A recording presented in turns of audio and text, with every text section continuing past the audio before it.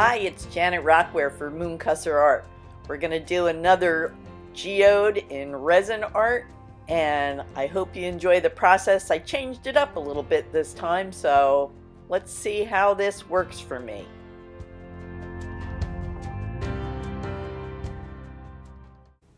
Here's my board. It's a birch panel, and I've spray painted it black. Can you hear that? It's not smooth. It's just a one coat of spray paint, Rustoleum. I think it's the 2 times acrylic, 2 times coverage, which I think it means that it has primer in it. Anyway, that's what I like to use.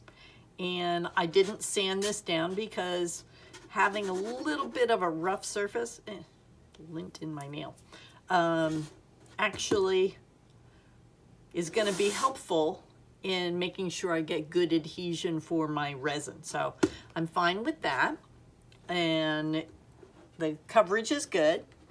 I wanted to show you, I did put my tape on the sides because I like to do clean sides, and putting the tape on, again, what I like to do is I do 2 rows. Put the lower row on first, then another row, making sure that I'm really careful on my level around the edges, and then I come back with a pencil or a marker and I rub it on really good. I start in the middle and I work my way out, and that's called burnishing, and that just warms up the adhesive of the tape a little bit more, the pressure that I'm pushing down. It really makes a nice tight seal. I have never had an issue with resin going underneath my tape when I've been careful about it. If I get a little wobble in my tape, I've had resin get in underneath that. So going down and taking your time, you're gonna get a good adhesion of your tape. And this is the, this is the edge lock. Works really good for me anyway. There's a lot of different tapes and a lot of people use different ones. This is just the one that has worked well for me. So if it works good, I'm going to keep doing it. You can also see what I did on the back side of my board is I use yogurt cups, and I use them for mixing up my resin. My husband and I both eat yogurt a lot, so I have an abundance of these, and they work good as little legs to keep my board off the tabletop surface. I actually make little tape donuts, and yep, push it on, they stay, and it works good. So that's the prep on my board, and I wanted to show you guys because I'm starting to put down my lines, and I realized I wasn't filming that. So I thought I'd show you guys this piece here I made up ahead of time.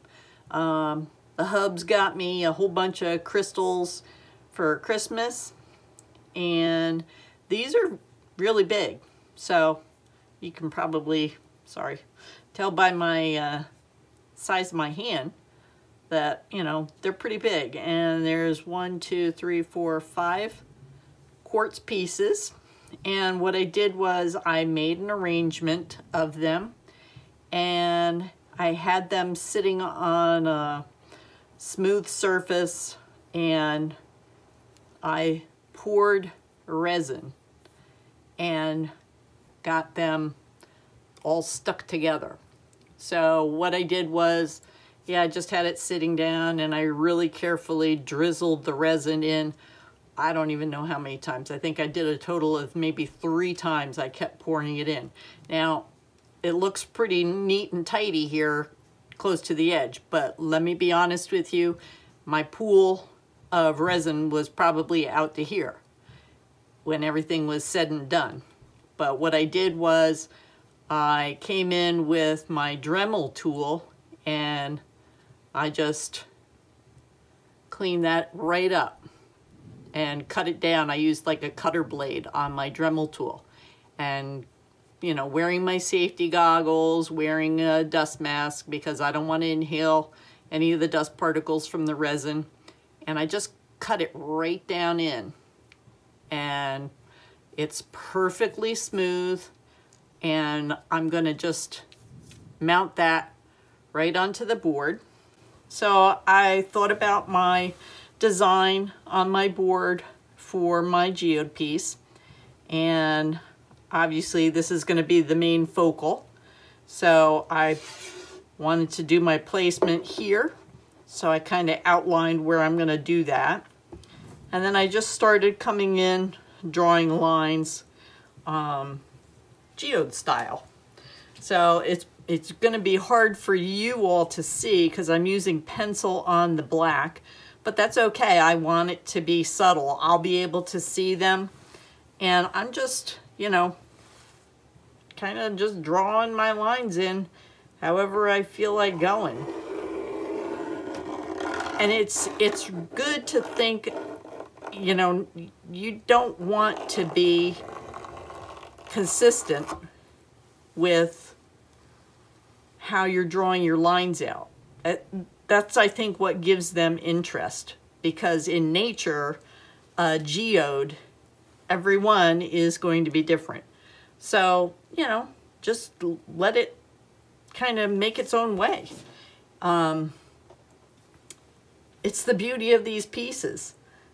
You know, there's no right or wrong, and it should be fun. And you know what? I might be drawing these on here, and who knows, when I'm pouring, it might go differently. And that's okay too. You gotta, you know, go with it. And I think it makes it a more enjoyable experience if you can let go and kind of see where it takes you. That's, for me, that's one of the things I like about art. So again, I'm just kind of drawing in. Now there I went, I've got a really big gap, but I did that on purpose because I was thinking as I was drawing that I wanted to bring in another section here, again, to add interest. So I allowed myself to think about it, and yeah, it'll work out good. If you've done a few of these, you know what I'm talking about.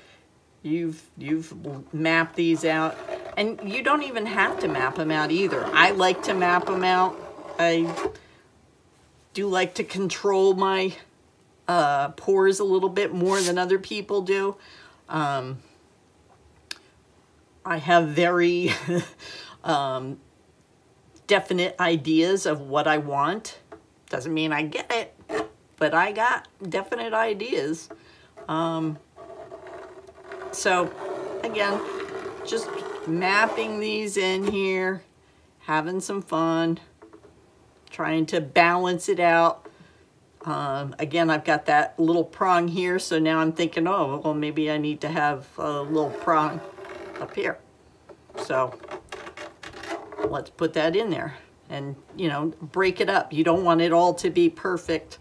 You want to have variations, because in nature, if you think about it, there's minerals that are laying down and sediments carried in, and that's how these geodes get formed. So just drawing in, having a good time, and it doesn't take long, and you're done. So that's it. Those are my lines. Let me get you guys off of the, take you down off of here. And let's see if I can't get you closer to see those map lines. There, now you can see them. All right. So that's it. That's my beginning. I've been playing around with some colors for a couple of days. There's a nice close-up of that structure I made. Let me flip over the back so you can see it's perfectly smooth, like a baby's bottom. All right. And yeah, I think I have not done blacks and silvers, so I'm going towards that. All right, let's pick out those colors. Went over to my shelves and dug around, and I think I'm gonna definitely want to use that. I think it'll be a nice combination with those quartz crystals there. I also bought this little beauty. I think I bought this maybe 2 years ago. Some little tiny hole-in-the-wall shop. Just had all kinds of things for the house. But these are glass glitter pieces. And there's not a lot there. And I've been saving them, and yeah, it's time to use them. So they're definitely going in. So that's where I go with picking up some of the real pretty pale. It's a pale, yeah, like a, I guess like a, I'll call it a Bimini Caribbean blue, but those two work really nicely together. So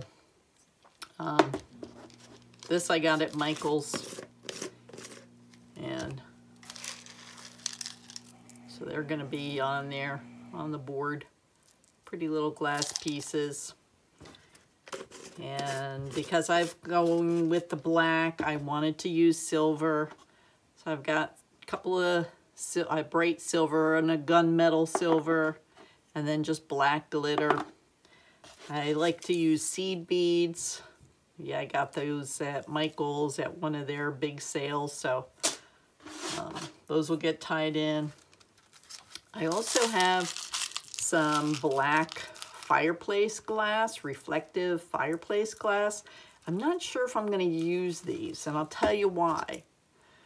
I really like this glass. It works good, but the reflective part has almost like a gold color on some of it. It's like it wasn't finished off properly. So let's see if I can show you the two different tones. I don't know what they had going on with this batch, but I don't think it was their best batch I've gotten from them. So if you guys can see the difference, this one has like a silvery finish, and then this one, it's like almost a gold color. So that's why I'm not sure if I'm going to use it or not, because my concern is if there's a flash of gold, that's not going to really go good with the silver. It'll kind of distract from it. So we'll see. We'll see what happens. I got lots of options, more glitter, this little glitter. You know, I pull all these things out because who knows which one I'm going to use. This is a embossing powder by Ranger. This one's holographic. So it's a white, and it's got, I don't know if you guys can see that, but it has like a almost a greenish tint to the sparkle in there. So that's why I pulled that one off, because I thought, boy, that'll go good with the greens of that. And I've got my colors here. I don't have, this is me doing my little puddles. So this is a nice bright silver. If I want to take down the intensity, I'll just add something else to it, or I won't mix it up so firm. And, you know, I like to tweak my colors as I need them. So I'll do little test pours right on my tabletop. You know, I've got plastic down, and I'll pour it on there and see how it turns out, and if I need to throw something else in there. And then this, look at how pretty that kind of combines. Isn't that nice? So this is a nice transparent, so I thought, oh yeah, that would work good. And I don't have white and I don't have black puddles because, you know, they're white, they're black. I know what it's gonna look like. Okay, so that's what I've got so far. And got my lines drawn. So I'm gonna mix up a batch of resin and start working on this piece. Depending on where I pour, I like to put a dam of tape at the edge. And what I do is I put that on there where I'm gonna pour to, and I let it sit up for about an hour. And I take that tape off and then I hit it with the heat gun to get a nice rolled over edge. And that works really good for me. So you'll see me doing that. That's it for now. And let me go mix up my resin. Well, it's a woman's prerogative and I am exercising it. I decided that some of my colors were not going to show up good against a black base background. So this is me in time-lapse painting with white acrylic, and I'm just laying down a nice white base to hopefully get those items to pop on the canvas. So I'm going to be pouring a little bit of resin. I'm putting on some tape dams where I know the resin is going to get right to the edge, and that holds it on top of the board. I remove that tape after about an hour, and that way it keeps it on top of the board instead of flowing off.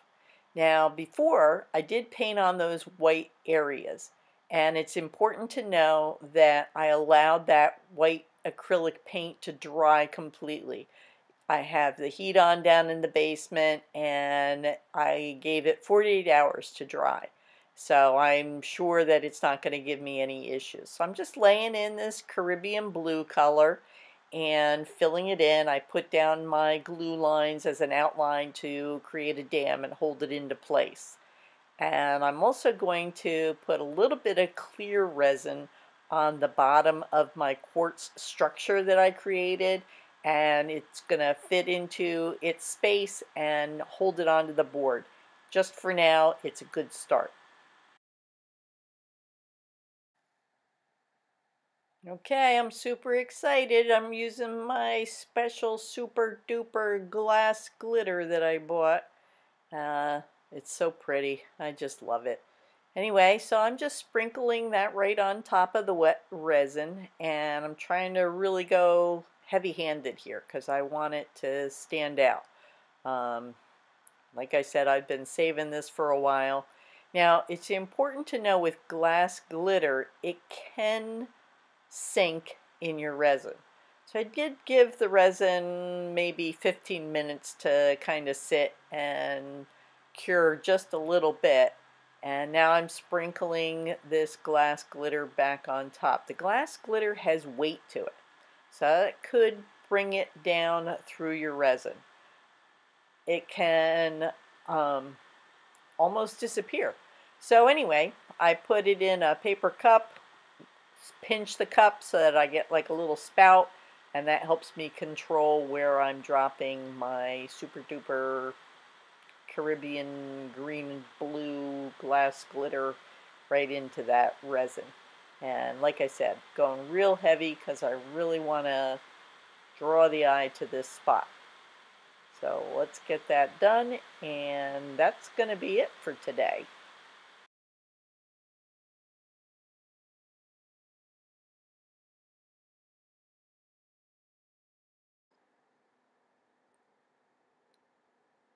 The resin has cured overnight, and that Caribbean blue-green with the glass glitter is all set up. So now I'm working in with about 13 ounces of resin. I'm doing a lot of detail work around the crystals and around that green-blue. So I knew it was going to take some time for me to work the resin in. I only batched the 13 ounces. It's only going to cover about half of the board. The board is a 16 by 20. So I wanted to really give some time working in these areas. If you have too much resin on the board, it can be a lot to try to get it all done in one shot. And I'm giving myself a little bit of a cushion. I've got a white, a black, I've got that silver, and I also mixed up a turquoise blue. Now the turquoise blue is a little bit on the dark side. It almost looks black here in the film. But when I start using the heat gun and blowing it into that Caribbean blue-green or into the white, that's when that teal turquoisey color really starts shining on its own. So I'm just going to keep putting these bands down and working it with the heat gun and blowing it to get some details coming out of the resin. The torch helps to heat it up and let it flow a little bit more, and then coming in and blowing it with the heat gun really drives the resin into the other colors. Alright, so almost finished with the first batch of resin that I've got, just adding a little bit more detail here with some white, and again pushing. Got that blade drive on the heat gun, and we're going to batch up some more resin.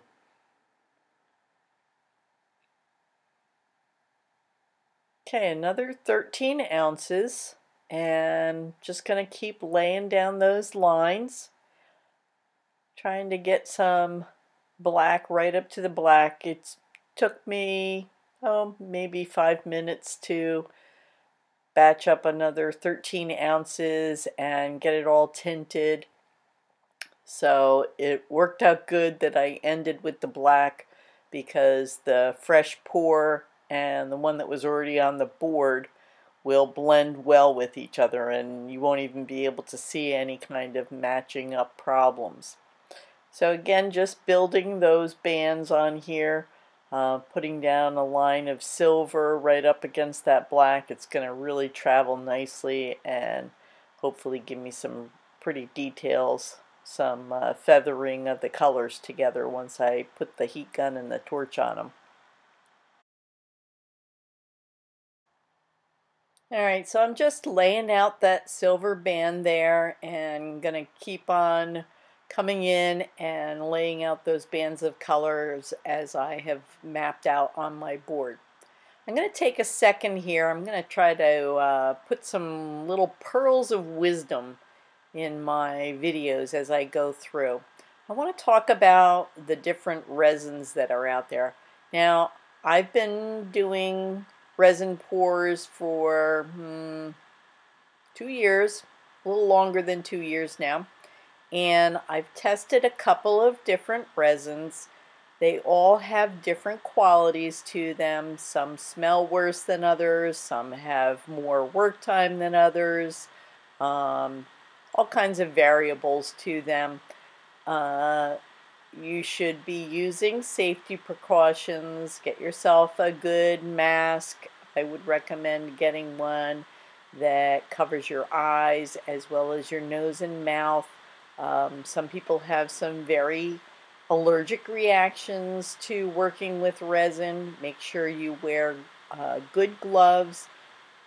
Nitrile gloves are the best. They're going to help you avoid any kind of exposure to the resin. I've been really good about, once I take my gloves off, if I see something in the resin or whatever, if I know I'm even just going to pick up a cup, I put something between me and that resin. Always protect yourself. Like I said, I've known a lot of people that have had allergic reactions, and one of the things with resin also is that it builds up in your system. So you might not have an allergic reaction today, but you might tomorrow. So join some Facebook groups if you're already in Facebook. Go search them out. There's quite a few out there, and there's a lot of helpful information there. And again, you're working with, chemicals here. So take the time to protect yourself and be careful. So these bands are going down great, and I'm just going to keep laying those out. And I'm going to turn on some music, and you can watch as I finish doing these bands here on this layer.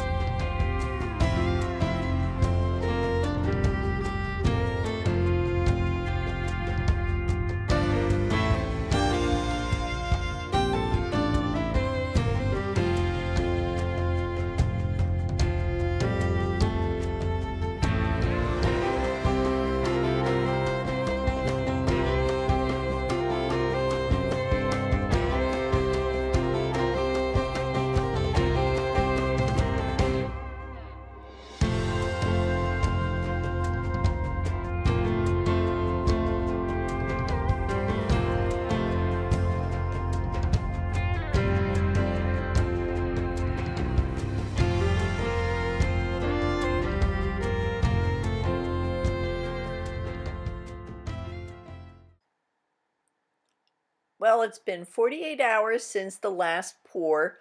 You know, life gets in the way and you don't get right back to something. I'm just adding a little bit more detail, putting a little more sparkle on a few spots, a little bit of that glass glitter to get a little more bling going on. And I'm also laying down the glass that I wanted to use on these bands.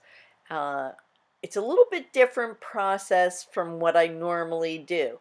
So usually I'm putting that glass right in a wet band, but this time what I did was I poured the band, I'm dry laying the glass on and positioning it where I want, and then I'm going back over top and I'm pouring a clear layer of resin across those glass beads to get them to adhere to the board. And this worked really good. It also shortened my time for processing the piece, so I was real happy with how that worked out.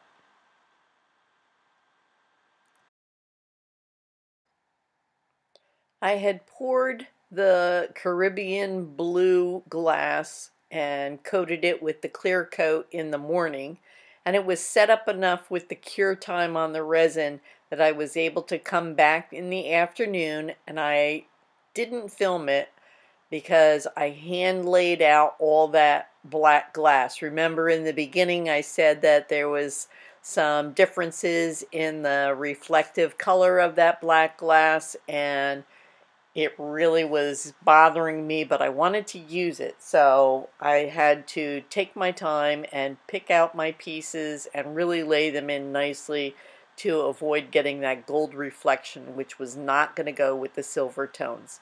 So I got that all set, clear coated it, and it was good.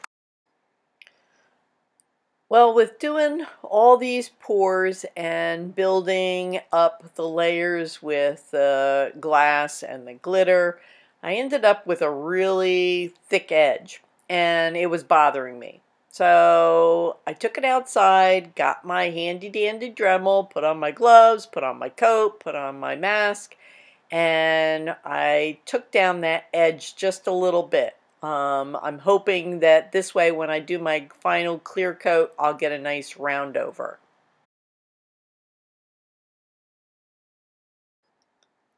Well, let me tell you, dremeling off and creating the dust and having that all settled into the exposed crushed glass, oh my gosh, what a problem. I ended up having to bring my compressor outside and blow off the dust, and man, I took a paintbrush, I cleaned it, and it was a pain in the neck. So I don't know that I'm going to do that again. Anyway, I'm just adding some more detail here. I'm pouring some bands of glitter to really get that sparkle going and laying those out. And then I'm going to do a clear coat. Boy, I don't know. This one, life got in my way a little bit, but it's wrapping up, and this should be over as soon as possible. I hope you guys are hanging in there with me. It's been stressful on this one, but the rewards, I'm sure, are going to be good.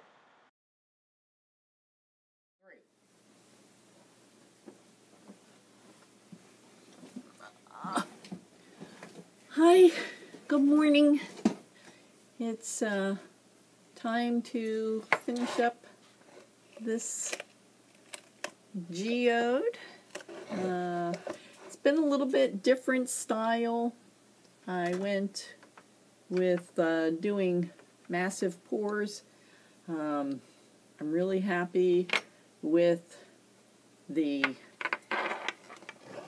we've got some really pretty quartz crystals there. I'm liking those. Hoping I can get them all on the camera for you guys to see. And so now I'm going to be clear coating the whole thing today. But first I wanted to put on some of my lines. And I'm going to get some detail on here. So let's get going with that. I'm going to start with my Craftsmart marker. This is just a black medium line. Let me tilt this camera down here. Try to get you guys a really good view. Got a few camera angles going on. Oh, you can see my drips on that camera. But that's okay. I got that tape edge on there. So let's get going on drawing some lines in.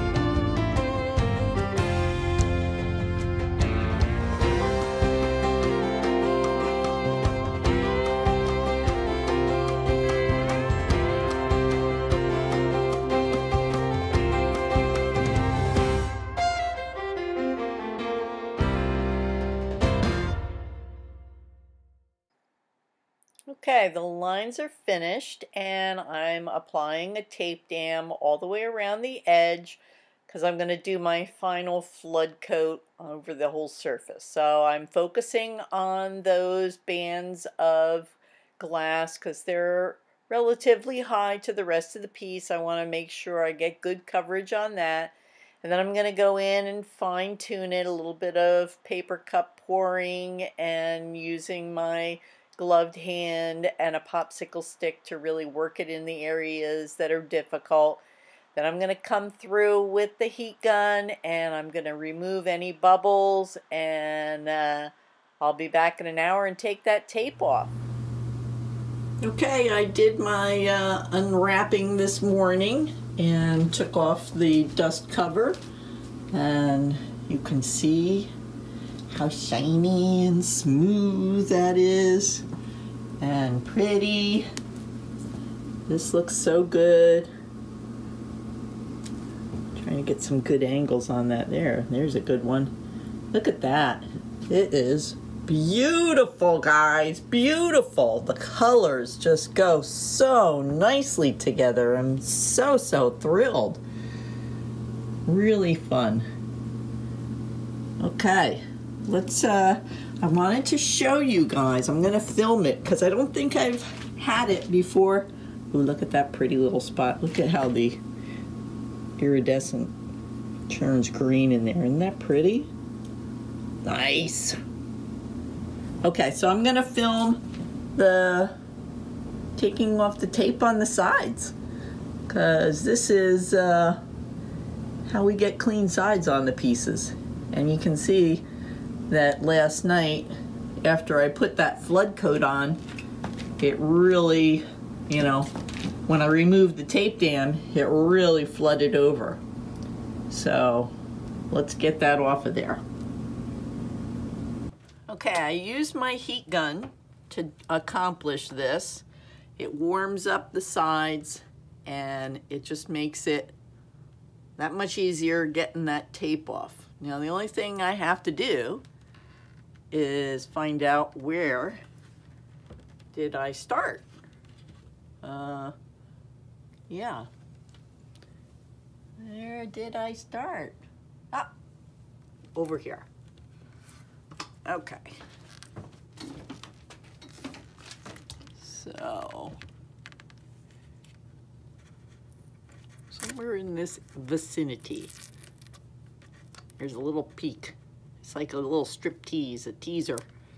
All right, you're gonna get put on mute because the heat gun is gonna make lots of noise and I'm not gonna subject you guys to that. So let's roll this.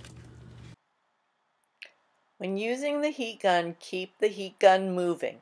That's going to keep you from scorching the painted sides or the tape. You want to avoid that. Don't burn yourself either. Those heat guns are hot. So when I did my sanding, you can see I was a little aggressive and I actually damaged my tape edge. It's all right. I'm not worried about it. I'll get that all cleaned up.